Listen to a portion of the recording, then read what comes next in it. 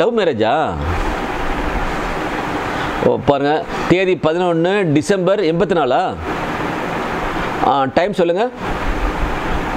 அவங்க பாருங்கள், செப்டம்பர் 11 1984 காலையில் 7:15. சரியா தானே? சரியாக சொல்லிட்டேன்னா? கிழமை பிறந்தா பயங்கர கோவக்காரி, ரோசக்காரி, வெட்டு ஒன்று துண்டு ரெண்டு பேசுவா. முடினா முடிஞ்சு சொல்லுவா, முடியல முடிஞ்சுட்டு போயிடுவா. நம்ம வச்சு கழுத்திறக்க மாட்டா. Straight forward.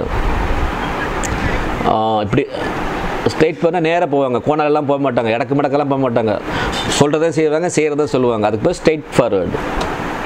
சரிங்க. பௌர்ணமிலேருந்து 3ஆம் நாள் திருதிய திதின்னு வருது. உங்களுக்கு ராசி லக்கணம் வந்து லக்கணத்தில் வந்து குருவும் புதனும் சந்திரனும். ஆகா, ரொம்ப நீங்கள் பார்க்க ரொம்ப அழகாக இருப்பீங்க, லட்சணமாக இருப்பீங்க. அது உங்கள் வீட்டுக்கார்ட்ட தான் கேட்கணும். நான் வந்து எங்க சரிதானாங்க ராஜேஷா? நாங்கள் ஜாதகத்தில் நீங்கள் சரியான தேதி மாதம் வருஷம் நீங்கள் அழகில் தான் விழுந்திருக்கீங்க. நல்லா தெரியுது. அழகில் மயங்கி அழகே ஒன்றே ஆராதிக்கிறேன்னு சொல்லுவாங்களே, கேள்விப்பட்டிருக்கீங்களா? சரி சரி. உங்கள் மனைவியோட முகம் வந்து லட்சுமி ராட்சமாக இருக்குது, கவலைப்படாதுங்க. லக்கணத்தில் வந்து குருவும் புதனும் உட்காந்துருக்குது. அது வந்து ரொம்ப விசேஷம். லக்கணத்தில் வந்து குருவும் புதனும் உட்காந்துக்கிறது ரொம்ப விசேஷம்.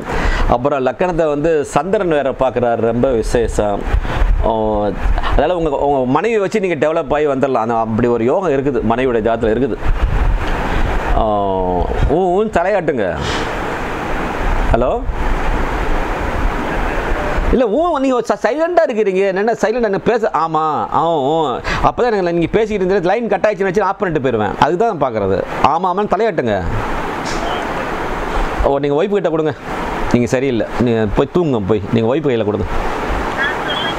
ஒரு சவுண்டு கொடுக்க சைலண்டாக உட்காந்துட்டு இருக்காரு. என்ன சைலண்ட் படமாக ஓட்டுறோம் நம்ம? எதாவது எஸ்ஆர்னு சொல்லினே இருக்கணும் நம்ம. உண்டு இல்லை, அவர் சைலண்டாக இருக்கிறார். அப்படியே அவர் வாட்ச் பண்ணிட்டு இருக்கிறார் பேசுகிறத. அப்படியே நினைக்கிறேன். உங்களுடைய ராசி மிதுன ராசிக்கு வந்து இப்போ குரு பலன் வந்து முடியுது. உங்களுக்கு குரு பலன் இல்லை, வாரது வந்து குரு பலன் கிடையாது. உங்கள் வீட்டுக்கார தான் நல்லா இருக்குது. குரு பலன் ஒரு வருஷம் நல்லா இருக்குது. அந்த ஒரு வருஷத்தில் வந்து நீங்கள் என்னென்ன சாதிக்க நினைக்கிறீங்க சாதிச்சுங்க. எல்லாத்துக்கும் இதே ஒரே குரு தான். இப்போ ஒரு குரு பேச்சு அக்டோபர் மாதம் 11ஆம் தேதி நைட்டு 7:20 குரு பேச்சு ஆகிறது. இந்த குரு பேச்சு வந்து உங்கள் வீட்டுக்காருக்கு சாதகமாக இருக்கிறது. 7.5 நாள் சனி 2ஆம் ரவுண்டு பொங்கு சனி பிரமாதமாக இருக்குது உங்கள் வீட்டுக்காருக்கு. உங்களுக்கு 7.5 நாள் சனி கிடையாது, இப்போ கண்ட சனி. அது இப்போ உங்களுக்கு ஃபேவராக ஒன்றும் கிடையாது, இப்போது கிடையாது. ஆமாம் கண்டச்சனி தான். ஆமாம் கண்டச்சனி தான் ஓடிக்கிட்டு இருக்குது. ஆமாம் கண்டச்சனி சின்னதாக ஓடிக்கிட்டு உங்கள் வீட்டுக்காருக்கு நடக்கிற திசை கொஞ்சம் திசை சரியில்லை, சாதகமாக இல்லை. சர்ப்பதோஷத்துடைய திசை விடுது. அது சர்ப்பதோஷத்துக்கு பரிகாரம் பண்ணணும். உங்களுக்கு எப்போ டைம் கிடைக்குதோ, எப்போ உங்களுக்கு மணி கிடைக்குதோ அப்போ என்னை தேடி வாங்க. சனீஸ்வரன் ஜாதகத்தில் உச்சமாக இருக்கிறார் உங்கள் வீட்டுக்காரருக்கு இருக்கிற மாதிரி. உங்களுக்கும் ஆயுசு நீண்ட ஆயுசு நல்லா இருக்கும். சனீஸ்வரன் லக்கணத்தை பார்க்குறாரு, அதான் கொஞ்சம் கஷ்டமாக இருக்குது. சனீஸ்வரன் லக்கணத்தை பார்த்தா ரொம்ப கலராக நிறமாக இருந்தீங்க இல்லையா, அது நேரம் கொஞ்சம் லைட்டாக மங்களாக வந்தீங்கன்னா இருக்குது. மங்களாகுது கொஞ்சம் லைட்டாக. நல்ல இல்லைங்க, ஜாதகத்தில் வந்து சனீஸ்வரன் உங்கள் லக்கணத்தை பார்க்குறாரு. அவர் லக்கணத்தை பார்க்கும்போது புதனை பார்க்குறாரு, குரு. நீங்கள் ரொம்ப அறிவாளி, ரொம்ப கிரிட்டிக்கலான மைண்டு, நல்ல ரொம்ப ஜீனியஸான அறிவாளின்னு ஜாதகத்தில் வருது. அது புரிஞ்சு அவர் எப்போதுமே புருஷங்காரங்க வந்து பொண்டாட்டி மட்டம் தட்டி தான் வைப்பாங்க உலகம் ஃபுல்லாக. அதை சிவனுக்கு சிவபெருமான் கால உலகத்தில் சிவர் அவரே அப்படி தான் பொன்னாட்டியை மட்டம் தட்டி தான் வைப்பார். ஏன்னா பொன்னாட்டி சூப்பர் ஸ்டார் ஆச்சுன்னா டல் ஆகிடுவார்ல. உலகத்தில் இருக்கிற எல்லா ஆம்பளையும் பொன்னாட்டியை மட்டம் தட்டி தான் வைப்பாங்க. அது ஒபாமா இருந்தாலும் சரி, பின்லேடன் இருந்தாலும் சரி, ரொனால்டு ரீகன் இருந்தாலும் சரி, யாராக இருந்தாலும் இதே தான். ஆமாம். சந்திரன் எவ்வளோ குளிர்ச்சியாக இருக்குது. சந்திரன் குளிர்ச்சியாக இருக்கா இல்லையா? ஆனால் அது பெண் கிரகம். சூரியனை நம்ம வந்து மேலே பார்க்க முடியுமா? காலையில் சூரியனை 8 மணி 9 மணி பார்க்க முடியாதுல்ல. அவர் வீட்டுக்காரர். ஆமாம், வீட்டுக்காரருடைய நிலையில் தான் சந்திரன் இருக்குது. வீட்டுக்காரர் ஆமாம் சூரியன்ட்ட வந்து சக்தியை வாங்கி தான் சந்திரனை ஒரு சைனிங் கொடுக்கும். பார்த்துருக்கீங்களா?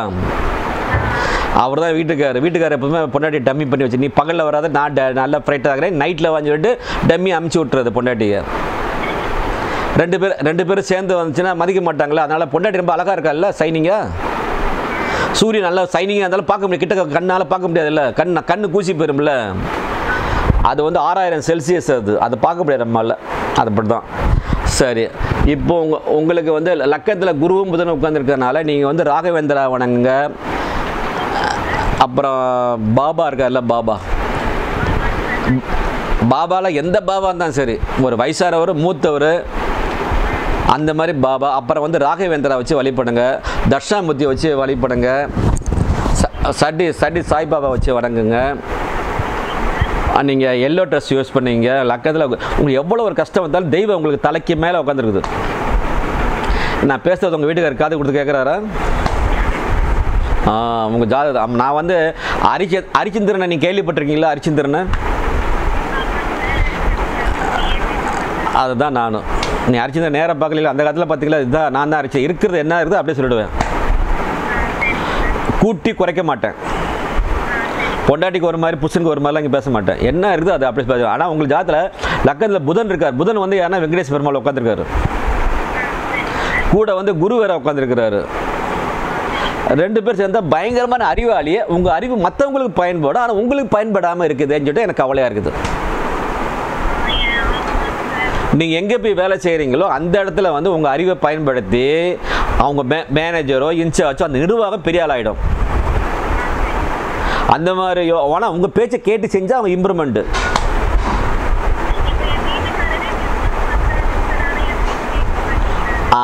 அவர் மைனஸாக போகிற மாதிரி இருக்குது, அதனால தான் அப்படி போயிட்டு இருக்கு. உங்கள் பேச்சை கேட்டால் ஒரு நீ என்ன சொல்கிறது நான் என்ன கேட்குறது அப்படிங்கிற மாதிரி. ஒரு லவ் பண்ணுறதுக்கு முன்னாடியே உங்கள் பேச்சை கேட்பாங்க, லவ் பண்ண பேர் கேட்க மாட்டாங்க. அது இயற்கையில் உலகத்தில் இருக்கிற இயல்பு. அது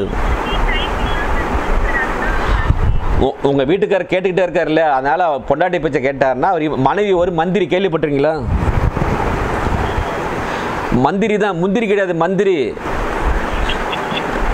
நீங்கள் உங்கள் பொண்டாட்டி முந்திரியாக வச்சுருக்கீங்க. நான் உங்கள் ஜாதகத்தை பார்த்துட்டேன். சரி, அடுத்தது உங்கள் மனைவிக்கு பிருகுமங்கல யோகம் இருக்குது, அதுவும் பெரிய யோகம். பிருகுமங்கல யோகம்னா லட்சுமியும் முருகன் ஒன்று சேர்ந்துருக்காங்க. உங்கள் குடும்பத்தில் உட்காந்துருக்கீங்க இருக்கிறதுனால உங்களுக்கு எவ்வளோ கஷ்டம் வந்தாலும் பிடிச்சி காப்பாற்றிடுவோம். முருகனையும் கும்பிடுங்க, லட்சுமியும் கும்பிடுங்க. ஒரு அருமையான இலக்கிய தமிழான பேர். அது தனாதிபதி 2 கூடையவர் 3 கூடையவர் 11ஆம் இடம் லாபஸ்தானத்தில் சனீஸ்வரன் உச்சம் பெற்று இருக்கிறதுனால நீங்கள் உங்கள்கிட்ட ஒரு 10 ரூபா கொடுத்தா 100 ரூபா ஆகிடும், 100 ரூபானா 1000 ஆகிடும், 1000னா 10,000. அப்படி பெருகக்கூடிய மல்டிப்ளையாக போகக்கூடிய உங்கள் ஜாதக அமைப்பு இருக்குது.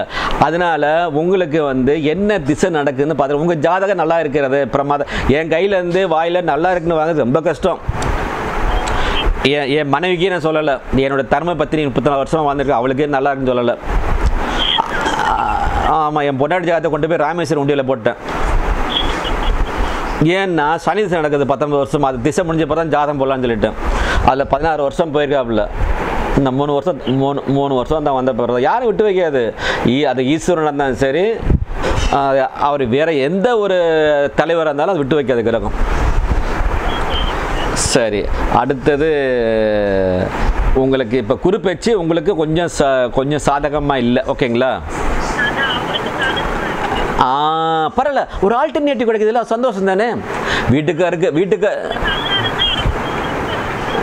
அதுக்கு அழ வேண்டாம். நீங்கள் சிரிக்க அவர் சிரிச்சுக்கினே இருப்பார், அவர் ஜாலியாக இருப்பார் உங்கள் வீட்டுக்காரர். நீங்கள் வந்து ரோஜாப்பூ மாதிரி, அதாவது என்றைக்குமே வாடாத ரோஜாப்பூ நீங்கள்.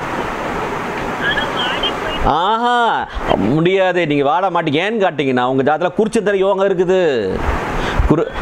குருச்சந்திர யோகம் இருக்குது. உங்களுக்கு என்னன்னா நீங்கள் காலையில் படுத்துருக்கீங்க இல்லையா, உங்களுக்கு வந்து நல்லா வேலை செய்யும். குருச்சந்திர யோகம் நல்லா வேலை செய்யும். நீங்கள் இந்த சந்திரனை வளர்ந்து வரும்போது பௌர்ணமி அன்னைக்கு வருது இல்லை, புல் மூன் வருது இல்லையா, அன்றைக்கெலாம் நீங்கள் விரதம் இருந்து அன்றைக்கி போய் அம்மாவில் போய் தரிசித்து லட்சுமியோ இல்லை அம்மன் எந்த அம்மனாக இருந்தாலும் சரி, அங்காள பரமேஸ்வரன் சரி, கருமாரி சரி, முத்துமாரி, அன்றைக்கி போய் ஒரு பாயசம் வச்சு சாமி கும்பிட்டு அங்கே வார அன்னதானம் பண்ணிட்டு வந்தீங்க, நல்ல இம்ப்ரூவ்மெண்ட் ஆகிடும் உங்களுக்கு. நல்ல ஓஹோன்னு வருவீங்க நீங்கள்.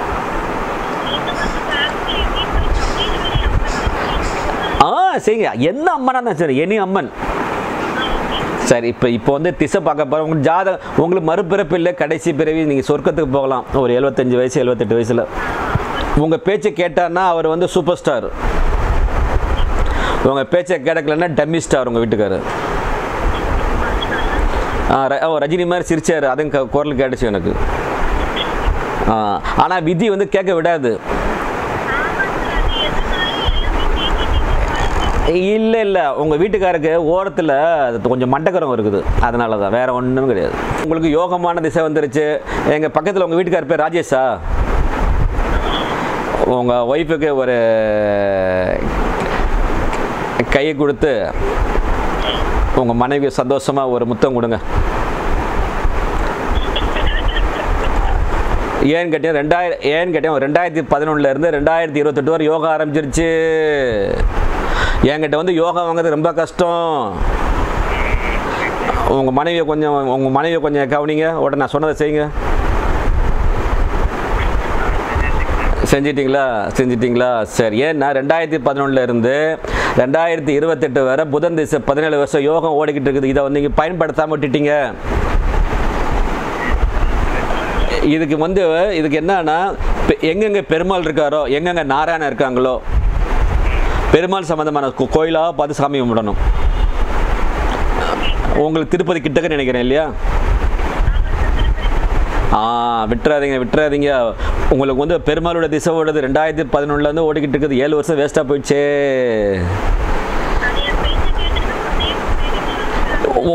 உங்கள் பேச்சை அவர் கேட்கலன்னா அன்றைக்கி மறுநாளே மைனஸ்.